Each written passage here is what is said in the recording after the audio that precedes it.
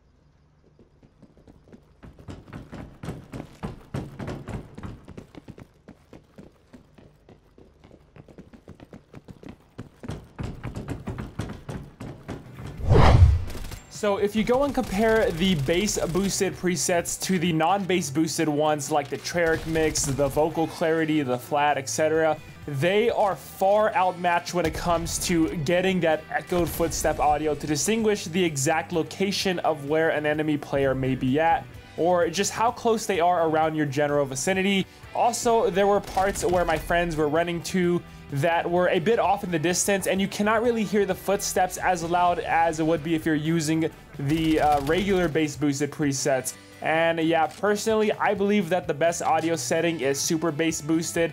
I don't think high bass boosted is the best. Super bass boosted is definitely the one that I prefer to go with. I think it just makes the general audio of everything in the game just more vibrant. And yeah, it will definitely help you out to identify enemies and what exactly is going on around you. Footsteps in this game are insanely good to utilize in Black Ops Cold War. So what I highly recommend doing, instead of, pushing a room or an area that you may think somebody is going to be waiting for you at, walk around and ADS at the same exact time, because that's going to make your footsteps much more quiet. And you also catch them off guard this way too, maybe getting some pre-shots, around the corner where they may be at. So yeah, also the sliding in this game is pretty good.